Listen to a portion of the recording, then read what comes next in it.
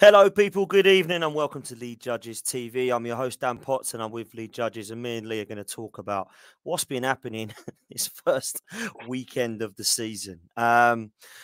Lee, before we get into it, man, I'm just going to play your VT because I think it's important for people to listen to what you'd said.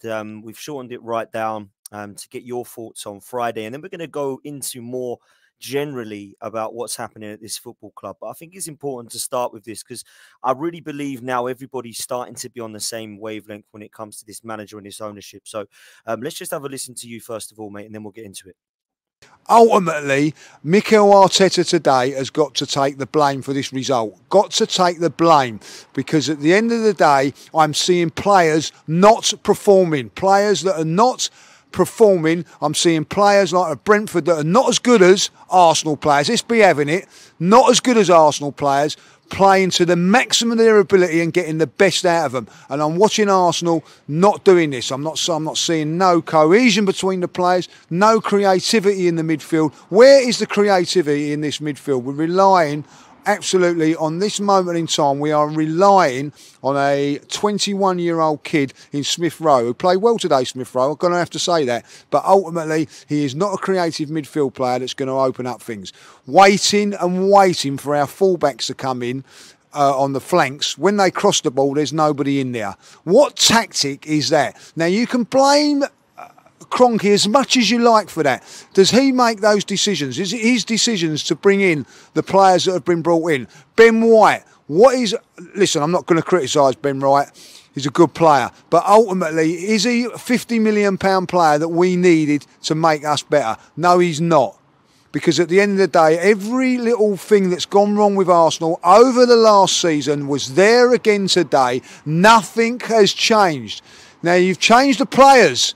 People say, oh, it's the players, it's the players. The players were changed and we've just seen the same performance as we've seen all the time. So it's now, to me, down to the manager. Lee, really passionate from yourself as ever, mate. Before we get into it, I just want to say a huge thank you to everybody who's subscribed so far. We're really seeing the channel growing. Over 60k hits on that video there, mate. 270 people watching live. Thank you all so much, man. We could not do this without you guys. Keep coming back. If you haven't done so already, smash a like on this video. Subscribe to the channel because we've got plenty more content coming out. Lead Judges, I just want to come to you. Let's take away Friday night just for a moment because we'll get into that. I just want your thoughts on sum up in your words, what's happening at this football club in general at the moment, because I think it rises much deeper than just Friday night. 100% it does. It's a shambles. It's a shambles from start to finish.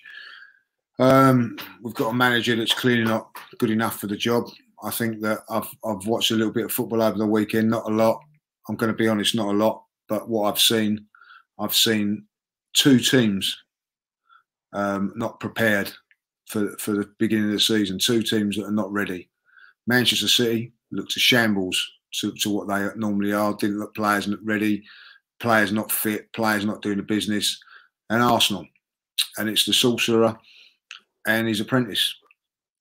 You know, and I'm worried about what's happening at Arsenal. You know, players, you know, Aubameyang and Lacazette not playing for the game, saying that they're ill. Now we're hearing that they may be going to Barcelona. You know, what if they're ill? You know what I mean? And also they're ill, and already the journalists are saying they're not ready for next week. You know, what are these journalist doctors?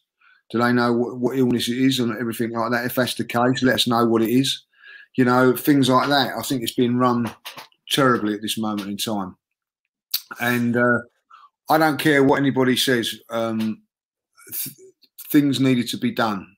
And people turn around and say, you know, I'll give Mikel Arteta a couple of transfer windows. Give him this, give him that. Don't wash with me no more. You don't need transfer windows to make players better. To get in there today. I don't like bringing up Spurs, but I'm gonna bring them up now. They was in the same position as us. In fact, I think they was in a worse state than us with what's gone on and that. New managers come in. Look at the hungriness. Look at the I know it's only one game, but look what he's done to that team in one game, in 6 weeks training, 6 weeks proper pre-season. Hasn't bought anybody much different to what we have, and there's got players playing for him already. I fear that players are not playing for this manager, and if I look at it, and I'm going to say this: I was happy to see the team that was out there on Friday, because wanted to have a look at what I see. Aubameyang's been absolutely woeful on the left-hand side. He brings in Martinelli that everybody wanted to see, and he was absolutely woeful as well. So for me now, it's not the players, because they're not performing. Whether it's Aubameyang, whether it's Martinelli, I have to say that. I look at people go on. I've heard people even in the channel making comments saying that it's all Kroenke's fault, blaming Kroenke, blaming this, blaming that. It's not his players and all that. Let's get the facts right that it is his players nearly now. Also. In saying that, then get the best out of what you can from those players. I look at Brentford, and they've got no one that we would say, oh yeah, he's a great player and everything like that. But I see them getting the maximum out of their players. Their manager getting the maximum out of them, playing to their strengths as players, and making things right and doing it all that there. People have also said, straight away now, calling for Balogun, for instance, me and Kevin said on our show a week ago that Balogun should be put out on loan. We said that, right? Fans, if we can see that, then sure. And we are not in the training ground week in, week out, hour after hour. Now everybody turns around and says that Balogun is not ready for the Premier League at this moment in time. What's pre-season for, Dan? That's to find these things out so that they know that, well, after 2 or 3 weeks, you go, look, I know he's not ready. I know he's not ready, so we'll get him out on loan. Things like this. Reece Nelson, I don't know what's happening with him. All of a sudden, you're asking him to come on and try and win you a game of football yesterday or on Friday. There's just so many things wrong with it. It's what is our transfer policy? What is it? The recruitment had a chance this season, this window, to put things right, Dan. They've not. Mm-hmm. I'll ask the question, Awar, all last season looking for him to sign for the club, hunting him down, and then this season, nothing. So it tells me they're just throwing a net out there, trying to bring in such, and see who we get. There's no plan. Someone says about the processes, but I don't see no plan, no strategy in a transfer window. I don't see no plan, no strategy when I'm watching games of football. What has improved? What is improving in this football club? And I'm afraid now, and listen, I'm going to say this now, and I know you went a lot earlier than me about Mikel Arteta. And we're both going to admit this, we wanted it to work for him. We wanted it to work for him, and you can see that, I can clearly see now that it's not going to work. I can clearly see that it's not going to work, and now things have got to change.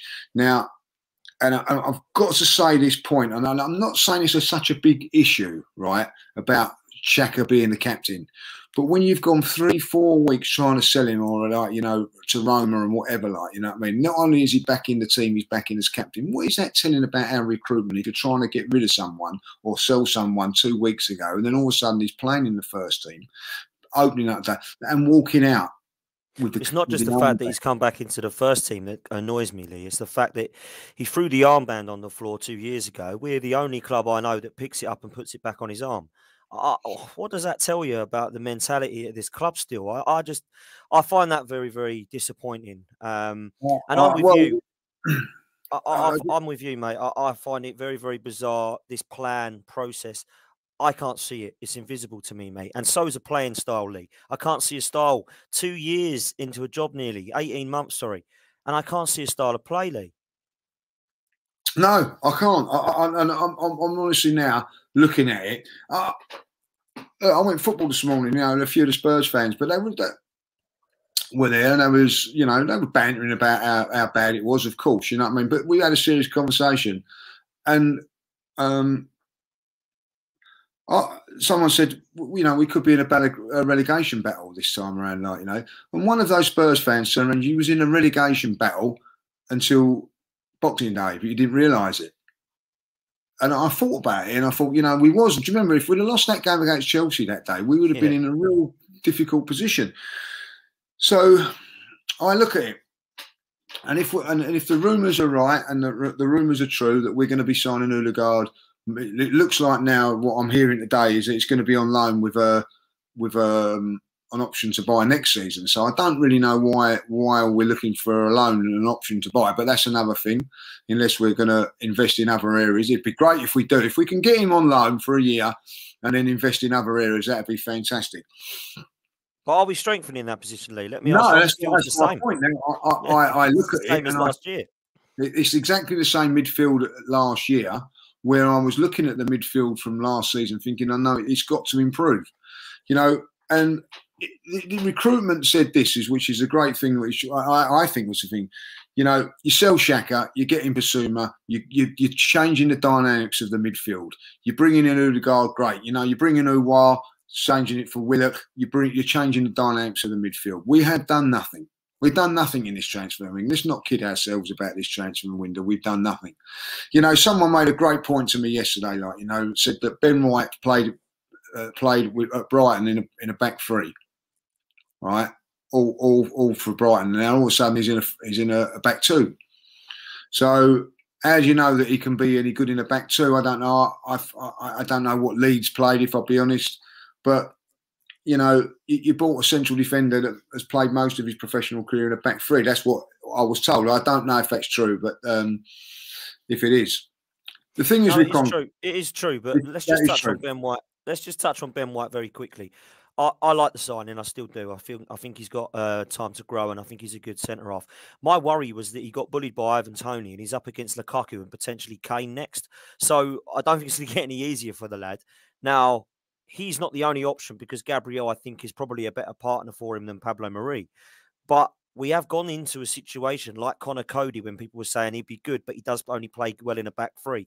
Maybe you're right there, Lee. Maybe Ben White is more of a back three, and he's going to have to learn now to play into that back four position. And again, it's a position that I really did not see as a priority. And while I think it's a good signing, I think it's clear to see that further up the field, we are struggling. But does it matter who we buy, Lee, with this manager? Because if we had Messi up top, I think we would have struggled. If we had, you know, Neymar or Mbappe, the style of play is so negative to watch at the moment. I don't think, like you say, it matters whether it's Balogun, Eddie, Nketiah, Martinelli, Laka or Aubameyang. They're all missing chances or lack of chances because of our style of play. And I think that's on Arteta, mate. Yeah, I agree. You know, we get onto that a little bit later on. I think, you know, when you look at things that, you know, I'm looking at, you know, first of all, let's just break it down. We're blaming Arteta at the moment. It's not all his fault. Of course, the ball have got to be to blame for it. First of all, on Kroenke, you know what I mean? Like, Josh Kroenke turned around and said, "You're going to be excited in this transfer window because we're going to be aggressive." Someone put on a tweet today, like, you know, an absolute joke.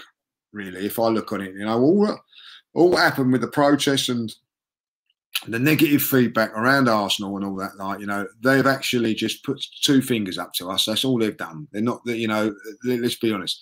So they are obviously accountable for it all. Now, and they've applied, you know, give us Mikel Arteta. The fact of the matter is now, there's two. I don't think we've got an inexperienced manager and a decent manager in Emery, but they're not elite. Right, it's not working. We've got to bring in an elite manager, you know, and that will save us money if they're not going to put on transfers, because what it will do is that he'll make players better and make them better and better. Like, you know, we've not had an elite manager since we replaced Arsene Wenger. Arsene Wenger was elite manager for so many years, maybe fall on the wayside a little bit. We can all agree on that, but ultimately we have not got. We've not had that in there. So that's something that they've got to look to do. Like, you know, the recruitment then is who's ever in charge of that, you know what I mean, it's got to be sacked as well as Arteta. Because when I look at it, like, you know, let's just take the right back situation, right? They go and buy Cedric on loan, you know, so they get him on loan, which they have to buy a fee for, and then they sign him on a free transfer, like, yeah. And then they've got Chambers and they've got Bellerin at the football club as right backs. last week in a pre-season game, he brings on Maitland-Niles as a substitute to play that position, and this week he brings in the new boy to play in that position. What does this tell you? You know what I mean? Like at the end of it, what does it actually tell you? You know, going on? Does it? So when people turn around and say, "Oh, you know, he needs 2 transfer windows, he needs this and he needs that," he's been at the club 18 months and or a year, all through pre-season. He doesn't know who his best right back is, Dan. So what confidence does that give you if you don't know who your best right back is going to be going into the season?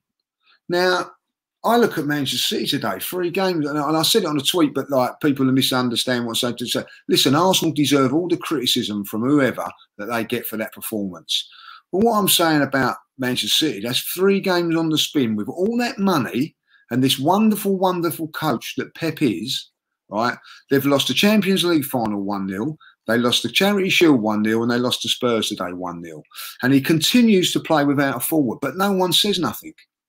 So when it comes to his apprentice, right, and you see that you see the main man, the Messiah, the one that everybody loves, making mistakes like that, well, then I understand why why Arteta's making these mistakes, because, you know, it seems to me, you know, a little bit of stubbornness, a little bit of arrogance, and that has been thrown at Mikel's door, isn't it? Like, you know, you don't even know who your main right back is, Dan. You know what I mean? Like, now, again, recruitment. Let's just go on to recruitment again with Granit Xhaka. I think if you ask any, forget about the hatred towards Granit Xhaka. Let's forget about that. Forget about what he's throwing the armband off. Let's just focus on the player. Fantastic in the Euros. Absolutely fantastic in the Euros. Good player. He'd be an absolute fantastic player playing in Italy. The Premier League does not suit him, Dan, because as soon as the Premier League game comes today, look at it, it's that little bit quicker, it gets found wanting, right? But Mikel Arteta persisted with him for another season. He slows our play down, Lee, as well. I watched him on Friday night. He slows it down so much, Granit Xhaka, every season, and we're still playing him. And it deflates me when I see the team news. You know, our midfield is not going to be improved this season, it seems, because Erdegaard's coming in, we believe now, which means it's the 8th place midfield of last season. It's the 8th place front 3 at the moment, and we'll talk about Laka and Aubameyang in a minute, because I think we need to. I think when you look at what we're doing at the back, like you said, spot on, mate. It's not just he doesn't know his best right back. He doesn't know his best 11, Mikel Arteta, still. We've got the goalkeeper that's still making silly errors. And apparently all I hear, whenever I question the manager, all I get back is, but he's improved us defensively, Dan. Well, I saw a terrible defensive display on Friday night. So I don't know, you know, where that comes from. I don't want to get into a slaggy match about the manager, because I never wanted him in the first place. And I know you didn't, Lee. He is not up to it. Kroenke's put him in charge. So you're right in when you were having to point the fingers at the ownership. 100% we are. And I have a fear, Lee, that we're going to be stuck, because I don't think the Kroenkes care. I think the elite manager you're talking about is clearly the one that's available, which is Antonio Conte, which everybody wants. I don't see the Kroenkes going for him, because he's going to want a lot of money, and he's going to want to be provided with a lot of money for the transfer window in January and the following summer if he does come in now. So where do we go from here, Lee? I'm worried, mate. I think we're stuck. Well, this is the problem. Like, so, you know, we're talking about Mikel at this moment in time. What is he? What is he? Have we got him in to be a coach? Right, let's say that we have, yeah? We've brought him in to be a coach. Now, I look at the game against Brentford when you've got a physicality game like that. Saliba would be like the perfect player to have there. So why hasn't he coaching him to become the better central defender, to be able to play?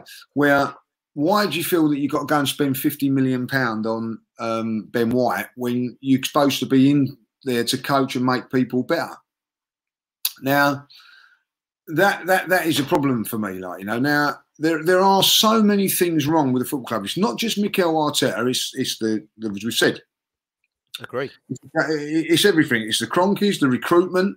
You know, he hasn't been given the proper tools in this transfer window. So what, we've got to wait another transfer window and another transfer window? I don't think that we should. Now, if he's really now pushing for Odegaard to come into the team, which listen, people are criticising Odegaard. He's a decent player, very, very good player. He's 22 years of age, so his ceiling could be a lot higher in a couple of years' time. So I don't think it's a bad signing, Dan. Yeah, no, I agree. I agree. You know, but ultimately he's got to improve. He's got to, you know, he's got to score more goals. He's got to do more assists. So you're not just going to put him in the team. He's going to do that, Dan. You've got to work on him. You've got to coach him. You've got to make him a better player. Now, if Mikel can't do it with Saliba, what makes you think he's going to do it with Odegaard? You know what I mean? So the difference between Pep, I don't think Pep's a fantastic coach, by the way. I think he's a very, very good man motivator and things like that. But and ultimately, he has to get he gets the best players in, and he's got a man management side of it all. And basically, Dan, is a little bit like Arsene Wenger at some sort of stage. If you've got the best players, you'll win games of football. You know what I mean? Like, he plays the best style. Yeah, I'm with you there. Pep Guardiola plays an amazing style, but as kind of recruitment and getting coaches and getting players improving, I'm totally with you. Spot on there. And you know, he gets I haven't seen that with Arteta either. I haven't seen Arteta improving players. For instance, so, you know, I'll go a little bit on the Pep last season, which is the difference between him and Mikel Arteta. Manchester City was struggling last season. Like, you know, didn't have a centre half and all that. Did he make Ake a better player? Coach him and all that? No, he went out and bought Diaz. And then all of a sudden, Manchester City go on to be a great, great side. All that.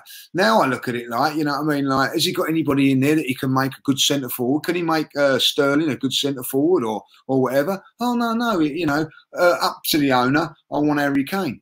So he gets the best player in that position. So you're going to be a very, very good. But Mikel can't do that, Dan. So, you know, you're asking him to do something that he isn't going to be able to do. So for me, it's a big, big problem. And what I'm seeing now is I'm watching teams. I'm watching West Ham, for instance. Like, you know what I mean? David Moyes getting the best out of his players he possibly can. Like, you know what I mean? I see the Brentford manager doing the same. I see Watford getting fantastic performance out of their players and everything like that. I see Tottenham today getting the best he can out of all of those players. Dele Alli all of a sudden working hard, making tackles and things like that. Like, you know, I don't see that with any of our players. And for me now, I don't want to wait 6 games, Dan, and then I want, you know, we've got to do it now.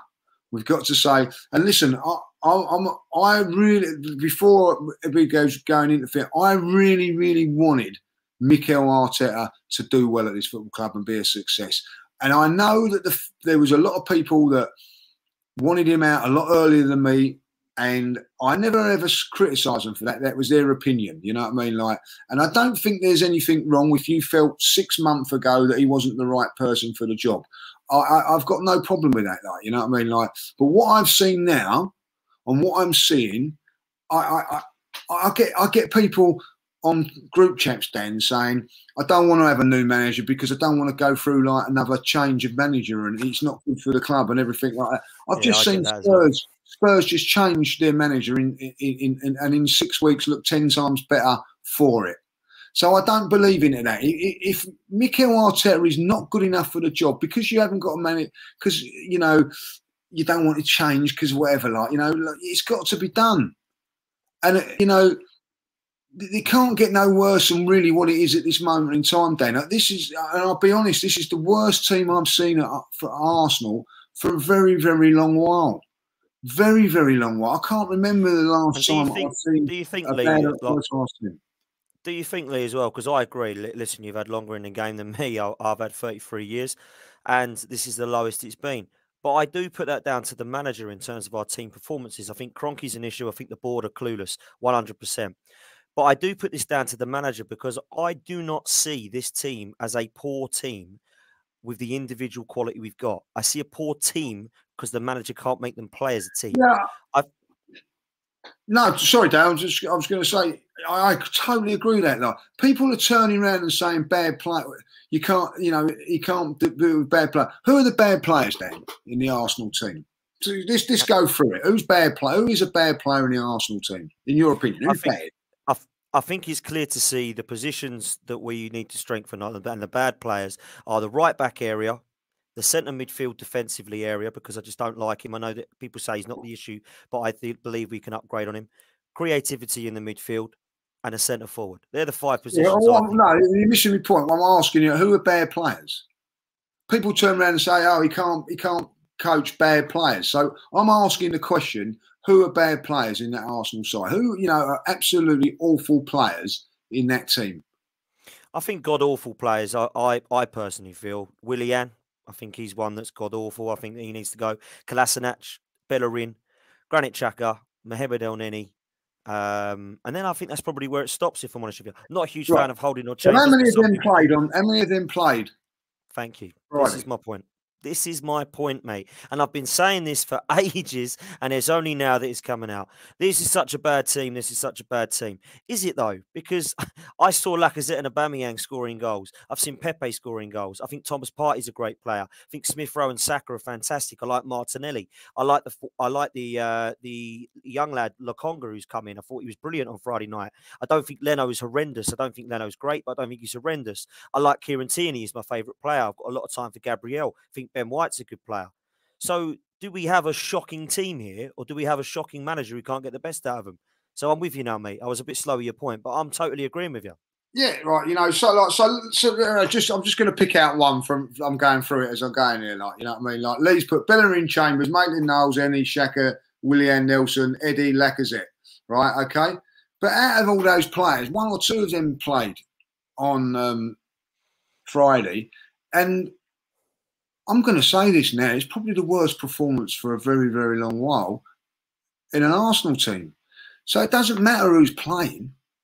You know what I mean? I don't think Arsenal have got awful players in their team, like, you know what I mean? Like, yes, but ultimately, like, Xhaka gets brought up a lot. But why does he get brought up a lot, Dan? Shall I tell you why he gets brought up a lot? Because he's always playing, mate.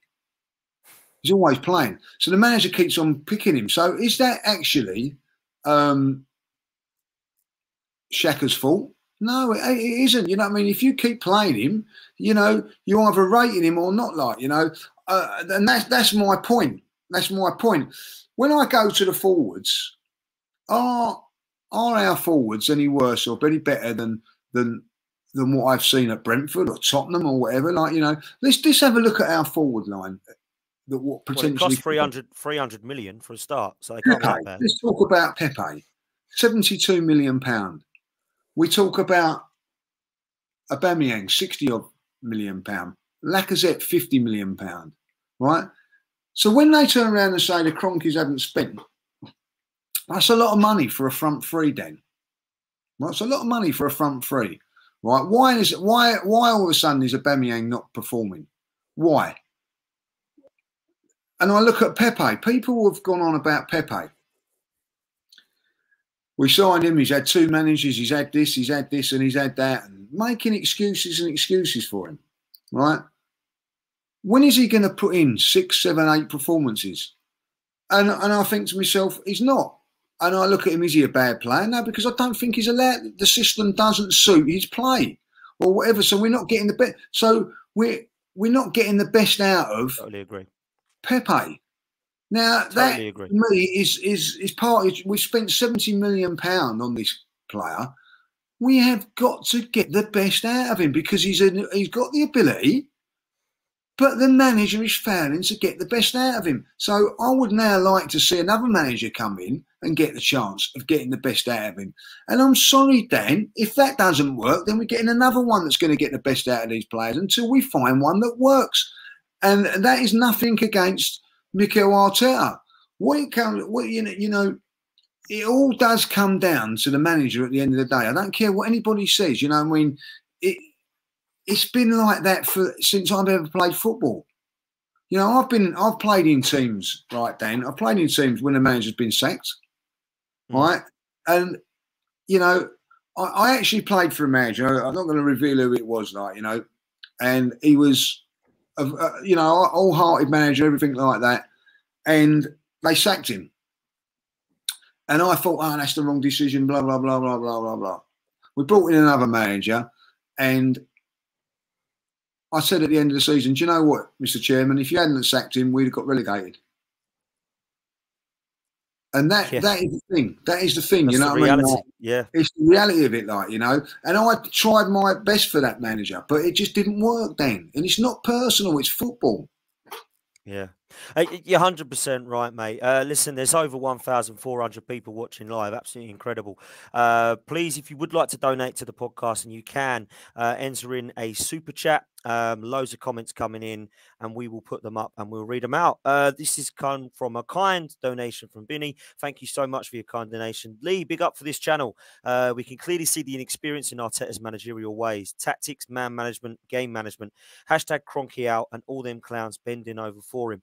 Lee, if I was to ask you this, thank you so much for your kind donation. Coming off the back of that question, Lee, if I was to ask you this, what percentage of fan base now do you feel are on the same page? Do you think there are, say, 20 to 30% of people who are still backing this process and the Kroenkes and Arteta to get it right? Or do you think that there's a majority now? Like, if I was to ask you a percentage, what would you go with as a fan base, mate? I think it's over 50% now that have changed their mind, and there's a lot of fans out there that have gone so vocal towards Mikel Arteta they can't even be honest enough now to say, do you know what, this is not the best for the football club, in my opinion. Like, you know, I was speaking to me mate, like what we've spoken about the game today, when we was doing our photo shoot. You went to the game, and you said how it was exciting in the away end, and then it changed. I spoke to my mate today who went, and he said, look, you know, it completely changed in that away end. Now everybody was coming out saying, look, you know, he's got to go, he's got to do this. You know, I think that he's lost the fans. Listen, it can all change in one game. Of course it can against Chelsea. If it does, fantastic. But if it doesn't, I can see it all going against Mikel on, you know, against Chelsea, because do you know what hasn't helped with what Tottenham done today? Like, you know what I mean? They're not a better team than Man City. We all know that, but they've gone and produced a performance that their team can be proud of. And they've not just gone there and had their belly tickled and lost like we have done to so many occasions. Well, I looked at a match of the day. I think it was it Chris Hudson or someone that spoke to you about it, and said, watch match of the day. There was no team worse than Arsenal on match of the day. And I had to admit that, you know, there wasn't. I looked at match of the day, watched it only a couple of hours ago because I didn't get to see it yesterday. And I looked at even the teams that lost. I saw a style of play. I understood what they were trying to do. They had chances. They created some of them. Even Leeds got absolutely hammered, but they still had chances. You know, Norwich still had some play. And we just had absolutely nothing as far as I'm concerned. Let's just read this super chat out quickly. Fred's given us a card donation. Thank you very much, Fred. Very interested in this, and I want to get your opinion on this, Lee. Rumours of a protest this weekend against Chelsea. Arteta out equals Kroenke's given more time. Target Kroenke first. And the reason I'm going to say I agree with this, and I don't think that it's Kroenke's fault that he's picking the players and Kroenke's giving the recruitment and all that kind of stuff. What I will say is this.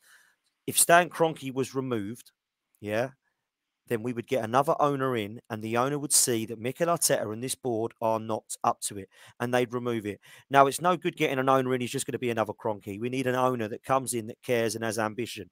And I think it has to be somebody ruthless like a Roman Abramovich, is in my opinion. Jeffrey's given a kind donation. Thank you very much, Jeffrey. Emery had the same players. They're crap. I disagree with that, Lee. I don't think Emery did have the same players. I actually think Emery had worse players. Because I always say this, in that Baku final, we had Monreal instead of Tierney. We had Iwobi and Welbeck and Mkhitaryan instead of Saka, Smith Rowe and Martinelli. We had El Neni instead of Thomas Partey. We had Socrates and Mustafi instead of Gabriel and White. I don't think we did have the same players. And I actually think Emery got more out of him to get us to a Europa League final and 1 point off fourth place.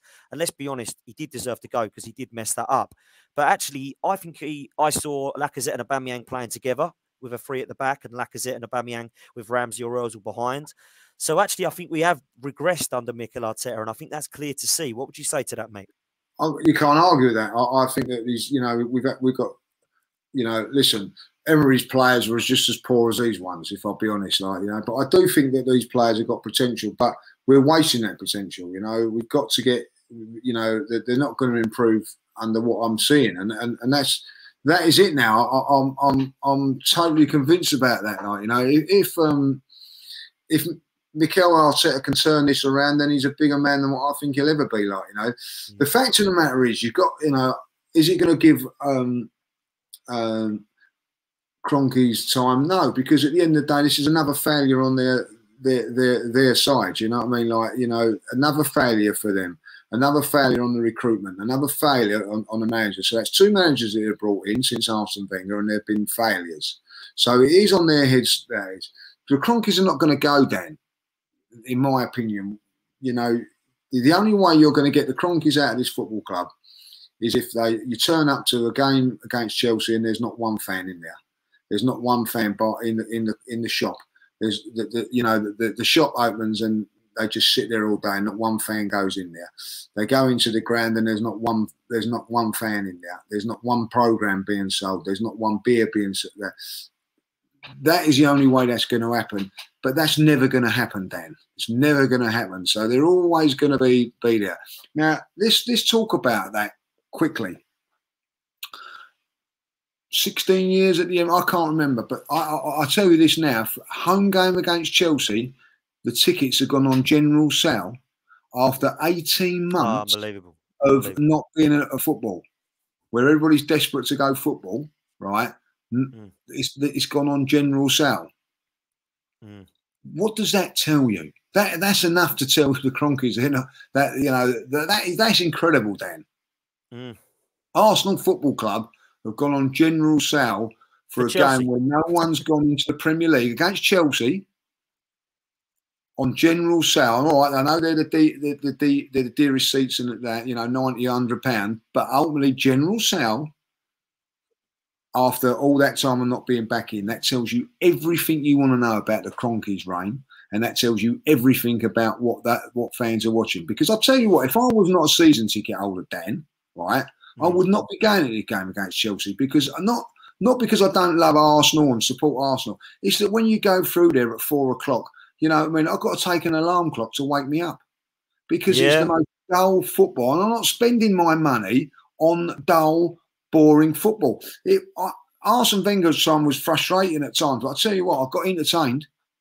Yeah, no, you're right, mate. 100% you're right. And I can't disagree with what you're saying there. And I go to football for more reasons than to watch the 90 minutes. And I know you do too. I'm there socially with friends and family. And talking to family, thank you very much for this kind donation.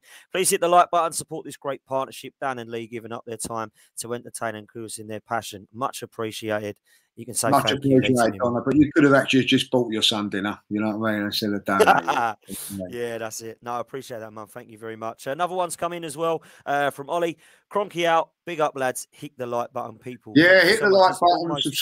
Subscribe. If you haven't subscribed, listen, we've nearly got 10,000 subscribers. Got to say this, Dan. Within like 5 weeks of doing this, you know what I mean? It's unbelievable, really. So, you know, thanks for pressing the button and the subscribe button. But if you are watching for the first time and you haven't subscribed, do us a favour, just subscribe. It'll be a long way off for us going further along the chain and doing some other stuff for you. Yeah, 100%. Could not agree more, Lee. Nearly 2,000 of you at the moment watching live. Unbelievable numbers. Please smash that like button. It would be much appreciated. Lee, we've got to talk about it. There's two things I want to bring up before we kind of wrap up and go to a close. One of them is what could happen and what you'd like to see happen moving forward. But first of all, we've got to talk about this nonsense with Aubameyang and Lacazette. I don't understand what has happened. I think a lot of it is rumours at the moment. Unwell is the what we're being told. I don't know how much to believe. It's clearly not COVID, because we would have been told if it was COVID. So something's happening with these two. There's rumours today I'm hearing that Barcelona are interested. There's a rumour of a swap deal with Coutinho with one of them, and potentially both of them are leaving. Now, I'm a little bit on the fence with this one, Lee. If they're causing drama, then they need to go. They're not performing. They're not on form. And I know Lacazette had a good season, but in pre-season, he's not been great. But actually, when you look at it, what is happening with these two individuals, because they're so close, is I think that they've clearly fallen out with somebody. I don't know if it's the manager, if it's the ownership, if it's the direction of the club, whatever it be. I think something's happened there. What can you see happening, and what do you think has happened, Lee, in your opinion? Well, I'm miffed by all this because, you know, again, like the old the Mikel supporters, and we got a few of them in our group, were turning around when Mikel. When Martinelli signed his contract, when Saka signed his contract, when Smith Rowe signed his contract, like, they all hate Mikel, but all of a sudden all these youngsters are signing and all that, like, you know. And then you hear there's a split in the camp, Aubameyang and Lacazette and all that, like, and that tells me one thing, Dan, like, you know, it's all the experienced players that maybe that know what it's all about. You know, these youngsters only know one way, the Arteta way. Like, they don't know what it's like. So obviously they're seeing things and they're not happy about things. I don't really know, like, you know what I mean? So listen, if Aubameyang and Lacazette have fallen out with the manager, maybe it's a way for them to get out of the club, because you know, I still say it with Aubameyang, he was given full streams and whatever, like, you know. If that's the case, get them out and bring anybody in. But ultimately, who are you going to bring in now? Who are you going to bring in now? Unless they've got some cards and aces up their sleeves. I don't really know what they're going to do. You know, the whole thing is a mess. It's a mess. You know what I mean? You're going into the first game of the season, and we were in total disarray. You know what I mean? Now, that's bad management. You know what I mean? Like, if you go to work on a Monday morning and your shop floor's in disarray, you know, that's down to you to just put it right. And, you know, it does seem that, to me, a lot of people keep falling out with Mikel Arteta for whatever reason, like, you know, and that brings me on to being a good man manager. Now, I'm going to be honest with you, you know what I mean? Like, it's a little bit different for Pep. No one really knows if he's a great man manager and whatever, because, you know, if they don't do well, they're out. You know what I mean? Like, no one comes in. That's the way it is. You've got to have, to be a manager, you know, and I'm only talking like any sort of level, you've got to put the arm around the shoulder. You've got to do this for certain people and realise it and everything like that. And unfortunately in football, as a manager, it's not always your way. It's the right way. You have to sometimes, what's the word, compromise on certain things, do different things. So I feel that for me, you know, it is a bit of a worry that these players are not happy for whatever reason, like, you know.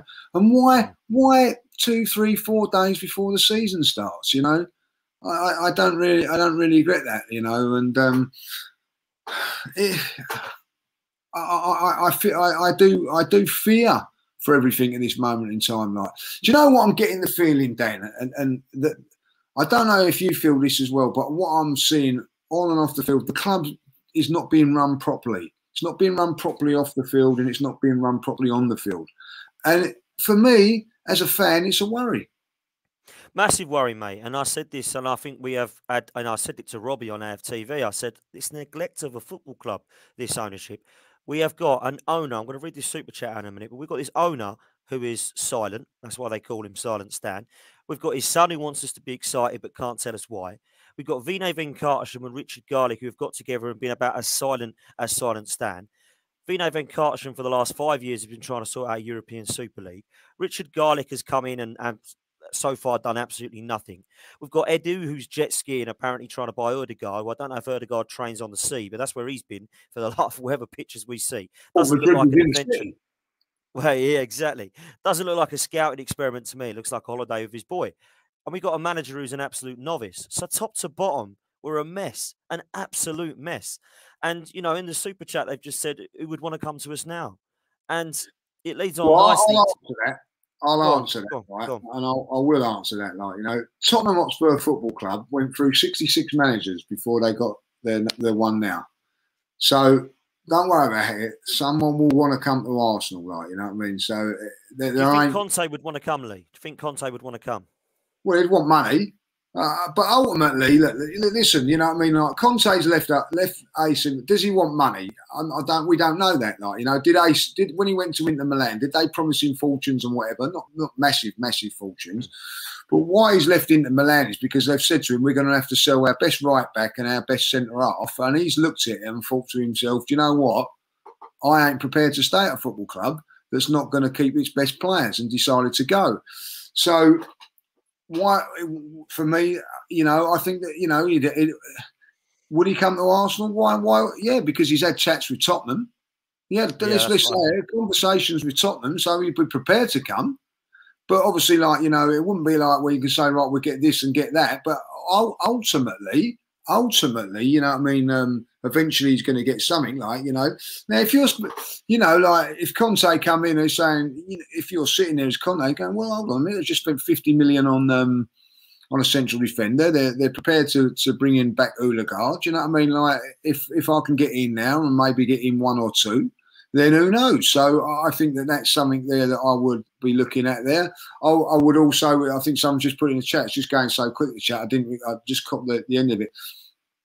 I'll take the Ajax manager and Mark Overmars and get rid of Ed. Look, listen, Ed, as everybody knows, one of my favourite players in the Invincibles. Thought he was vastly underrated. Great player, not done his job as far as I'm concerned. So yeah, bring in two. If that's the case, you know, yeah, I'm up for it. Like, you know, so for me, I'm, you know, Conte would be my first choice. Now we need someone in. Listen, as a club, we needed a player at this. If I was in charge of Arsenal and I was a Kroenkes, I would have brought in a big signing.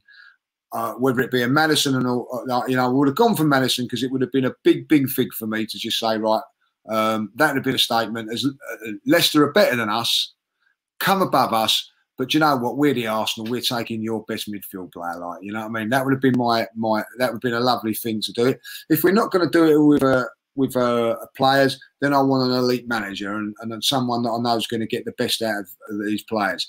And I think that, in my honest opinion, I think whether it be Benitez, whether it be Brendan Rodgers, someone's mentioned the Brighton manager Potter. I think whoever comes in would do a better job, get these players playing a lot better than what Mikel Arteta is doing. Now, if you've got Conte in there, he would do it even more, in my opinion. That, you know, get the best out of these players. And it's not going to get us to where we want to go, but I could tell you what, you know what I mean? If we're not, you know, we got outplayed, outclassed, outfought by Brentford. Yeah. In every department, then. If someone can't improve on that, then we have got massive problems with our players, and I believe that they could. Well, listen, I saw someone sent in our WhatsApp group the other day the top 20 managers in the Premier League, and Mikel Arteta was 19th. He's the Arsenal manager, and we've got the second worst manager on paper in the league. That's not good enough, mate. And I'm not saying that's Mikel Arteta's fault, because actually he's tried to do his best job. He's just never been ready for the job. The problem I've got with Mikel Arteta is the arrogance of him. Some of the stuff he says is so ridiculous. And I just think that he's way out of his depth. And I've never liked him. I've never understood it. I've not seen a playing style. You know, and people say to me, what do you want to see? I want to see us progress. That's what I want. I wanted Mikel Arteta to work. It was never going to, in my opinion, and it's proven not to. We need to get somebody in with a playing style, whether that's defensive or attacking. I don't mind, because Diego Simeone isn't this attacking Pep Guardiola manager, but he's bloody good. Antonio Conte knows how to play football. It's not attacking, free-flowing like Klopp, but he gets results. So for me, they're the two best managers in the world, for me, Simeone and Conte. So if one of them's free, you've got to go for him, Lee. Will I see us going for him? No, because I don't think the Kroenkes will do it. I think that they will say he's too expensive. We want this trust in the youth thing and get this young coach behind him. I think we're stuck. The only way we're going to get this manager out is the crowds now being in stadiums. So I put to you, Lee, and get your questions in, by the way. We'll do a couple of questions before we do wrap up. We'll pick up some questions in the chat as best we can, because it's going quite quick. Apologies, Dave. I think personally that is the way we've got to be looking now, Lee, is to how are we going to move forward and progress as a team? And that's what I'm looking at. So I'll put that to you. How are we going to move forward, mate? Well, listen, what do you want from a manager, right? You know, obviously, first of all, you want them to win, to win games. That's what, first of all, that, you know, you want to be a winning team. Also, you know, to put the cherry on the cake, you want it to be an entertaining winning team, which Arsene Wenger got, yeah? But at the moment, we've got a team not winning, and it's not entertaining neither. So the two things that I really want as a fan are not there. So we need to do that. For me now, we need to make the change. We need to bring in someone that's going to bring in a winning mentality to the football club, and then a team that's going to entertain as well, and make things that, you know. I know I'm going to Chelsea on Sunday, and the chances are that we're not going to win, and we're not going to be entertained. And I don't think that's acceptable for Arsenal Football Club. You know, through the years and what we pay as fans, I don't think that's acceptable. Like, you know, so there we go. What's this one from the Villa? I'm a Villa fan. Fred, I'm a Villa fan, but I enjoy listening to you guys in the background while studying for my medical and school exams. Thanks for helping me focus, mate. Thank you so much for listening. Good luck with your exams. You know, good luck with your exams, mate. Good luck to Villa as well. Got a little soft spot for Villa. I'll tell you what, I've always got a soft spot for Villa after the season when they got relegated at the Emirates and they come down in the last game of the season. Their fans that day were absolutely sensational. You know what I mean? Proper fans. So good luck to Villa for the season. 100% agree with that. Neil's said, congrats on 10K. Love the channel, lads. 10K, Lee. Unbelievable. Yeah, unbelievable. Tonight, thanks, guys. That's unbelievable, like, you know. Absolutely. What's this one, Liverpool now? Steve, yeah, let you read this one out, Lee. I've followed Liverpool since 1983, but this is the weakest Arsenal team in terms of mentality I've ever seen. Love from Canada, like, you know. Thanks, Steve, and I hope it's all nice there out in Canada. Couldn't agree with you more, mate. You know, listen, I've watched Arsenal a little bit maybe before that. What I don't really want to say, but listen, we was a poor team in the 80s. But you know what? We was a poor team in. We've been a poor team certain times of the season. And I'll tell you what, in the 70s, I think like we was a real poor team. But you know what? We were struggling, and we went and bought Malcolm McDonald, and he was actually at that time the record signing in England.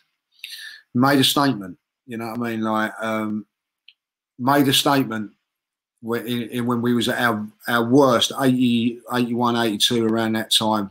Made the statement with Charlie Nicholas. Made a statement, you know. Made a statement when we was at the worst time of our in 94, 95. Dennis Bergkamp was a statement.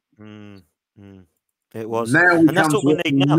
That's what we need. That. So when we've been at our really bad times at Arsenal, and this fact that we've had them, there's always been something we've had to cling on to, like, you know, and we've not got that now, and that is a heartbreaking thing for me, like, you know what I mean, as an Arsenal fan. And I've got people say you're looking forward to the season. No, I'm not looking forward to the beginning of the season, because this has been the worst weekend all summer for me now. Like, you know, I've had a great summer, and then along come the Arsenal on Friday night, ruin that. And then, like, you see all the other top teams in the league, the teams that we should be up with, like, you know, winning. And then to top it all off on me Sunday, you know what I mean? Like, I've gone round my mate's sister-in-law today, who's got a big house, big swimming pool, and they forgot to turn the heating on for the swimming pool. So I couldn't have a swim, and I ended up watching the Spurs game, and they bloody won. You know what I mean? So all in all, it's been a horrendous weekend, mate. So you know what I mean? So when people say you're looking forward to the football season, roll on the cricket season. That's all I'm saying, like, you know? That's a good way. That's a good little segue. James, thank you for your kind donation. Hi, guys. A Leicester fan here. Great to see other fans other than Arsenal on the channel. Really much appreciate your support. Yeah, and we will be doing other content. We'll be doing other content to with other teams as well. So it's not just Arsenal based. It is on a Sunday night, but we'll be talking about the Premier League and how it's gone over the weekend in the week.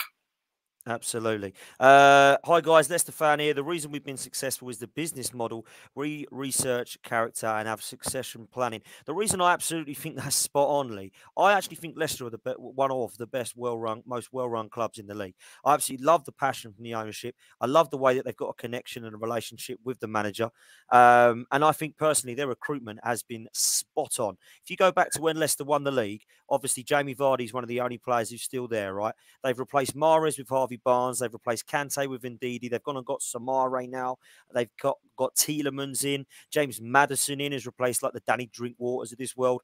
The back line they've got with Soyuncu, with Fofana, with Castagna, with James. I think apart from Schmeichel and Vardy, they've pretty much replaced like for like, and they're still up there competing with Champions League football. Listen, their model, and that's what I'm saying. It's not all about on the field. It's about off the field as well. You know, you can turn around and say it was harsh. They got rid of their manager that won them the Premier League. They got rid of him. They said, like, you know, no, it's not whatever it was. They brought in Brendan Rodgers, right? They sold Harry Maguire for 80 million. They've sold players for a lot of money, but then brilliant and well-organised recruitment.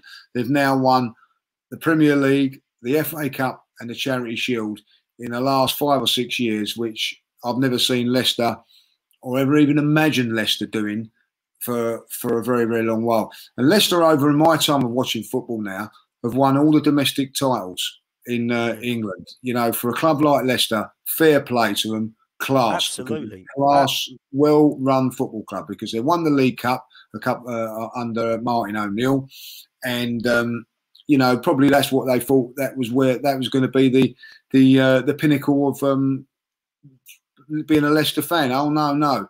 And they've done it a right way and done it properly. They've actually done it with good recruitment, a fantastic recruitment team, and it can be done. You know, 100%, mate. 100%, mate. That is it, like, you know. What's this one here? Arsenal with a Leicester. James. Yeah, James again, love it from the Leicester fan. Arsenal have let a succession of top players leave for free, and the characters of the player are poor. Let me just jump in on this one, Lee, because I think what's really important here, to remember here, right, and he's spot on. The reason is, and it's about character of player. Now, I want to bring this up. Stat DNA, right? Stat DNA was brought in by the Gazidises of this world, all the metrics, all this rubbish that we've seen.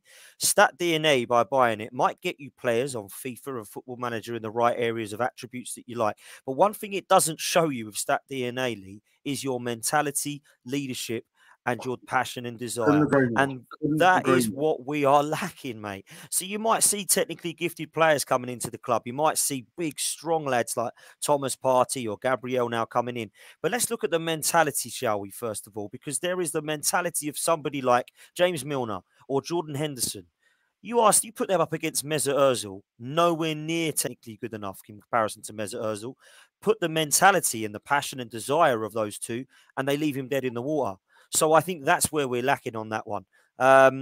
This is from Steve. Just to follow up, Liverpool and Arsenal both have bad years, but you can still be a tough team to play. There's a disconnect between the players and the manager, and it looks like that's happening. Lee. Listen, I think that's a great point. It's always great to hear what other fans say, because they're neutral. They don't see what we're seeing. They haven't got the passion for it. They're all saying the same thing. You know, even fans of other clubs are saying this is not proper Arsenal. This is not this and that. So it tells you everything you need to know.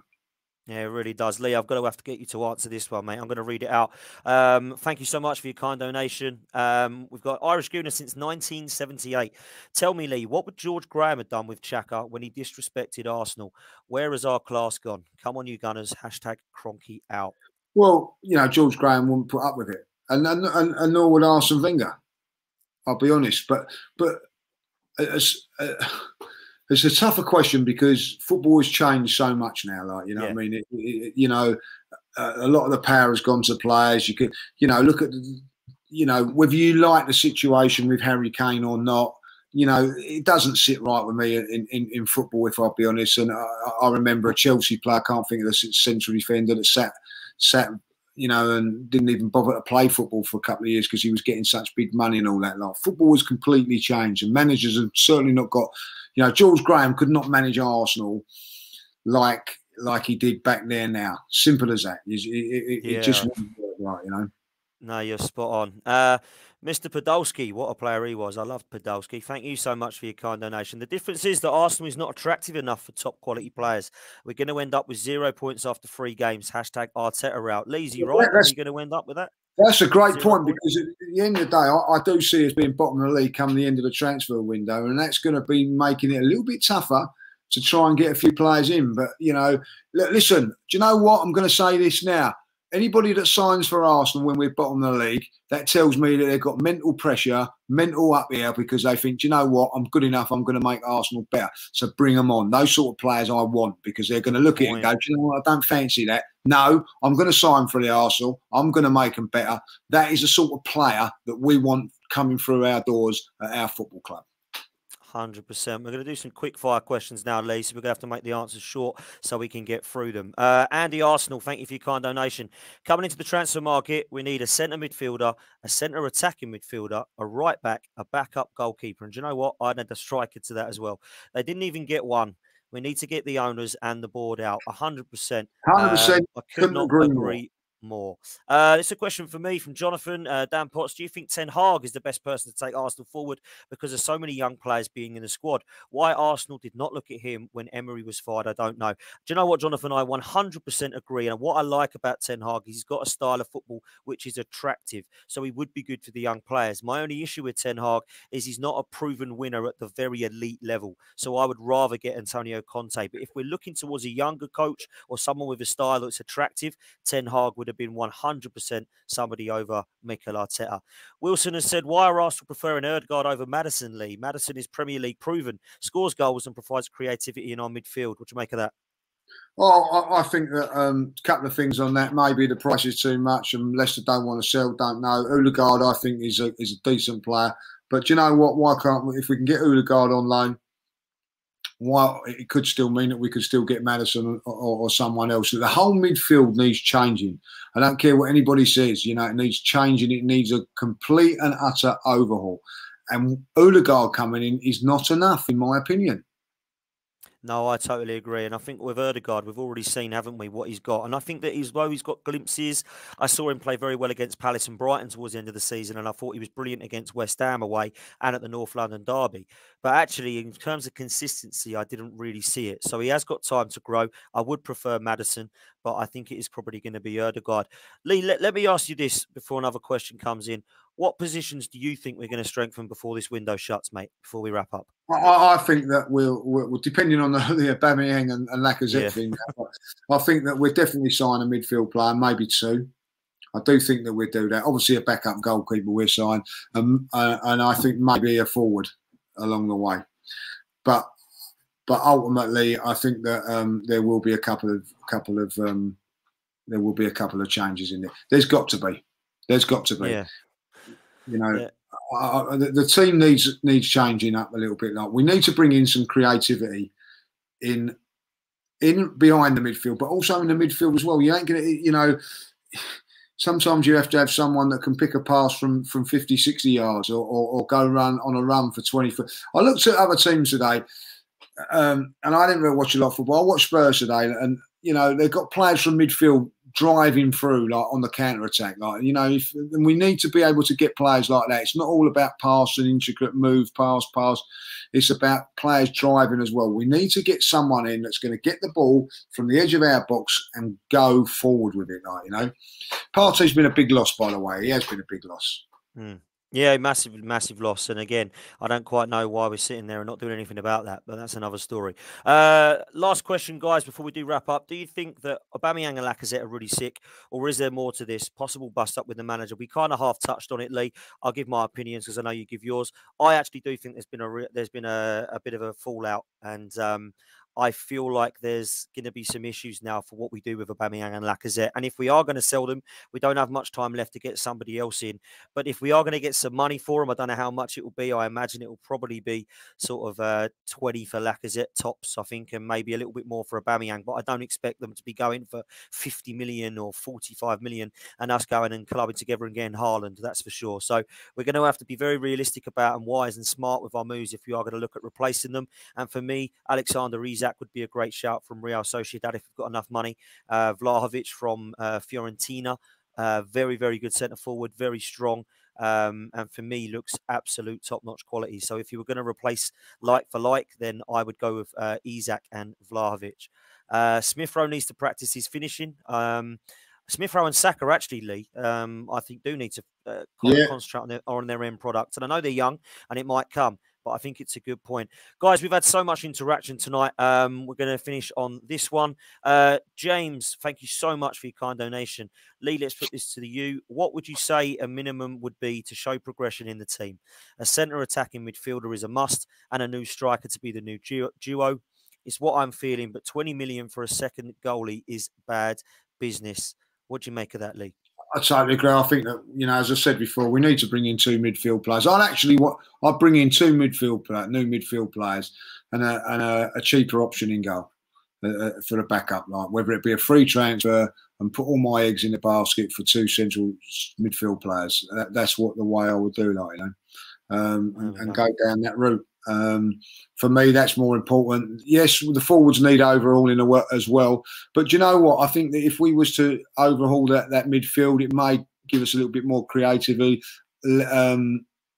free up the forwards a little bit where they wouldn't have to be so stagnant. But you know, Mikel has got to change his tactics if he's going to stay at the football club. But hopefully, like, you know, the 2 central midfielders are coming, a new manager. That's my opinion now. I just don't think it's going to work with Mikel, and I think that we need to pull the plug, Dan. I really do. Yeah, I think we're going to have to, and I would get Conte in personally before the weekend, but it's not going to happen. A couple more snooper chats, then we're going to wrap up. Scott, this is a great question, by the way, Lee. Lee, if you're the owner of the club, what's the first thing you'd look to fix?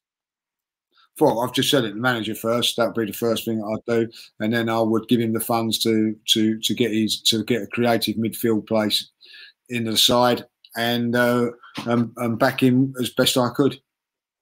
Yeah. Last one. Thank you so much for your kind donations, all of you tonight. Absolutely amazing. We're going to end on this one. Arsenal's problem is with the fans, management, and the owner. We wanted Wenger out without a plan. Emery gave us hope, but we didn't give him a chance. Let's end on that one, Lee, just very quickly before we wrap up, because obviously the fans are a massive problem, in my opinion. A certain section of the fan base have accepted mediocrity, wanted Wenger out, wanted Emery out, and then the same ones wanted to protect Mikel Arteta.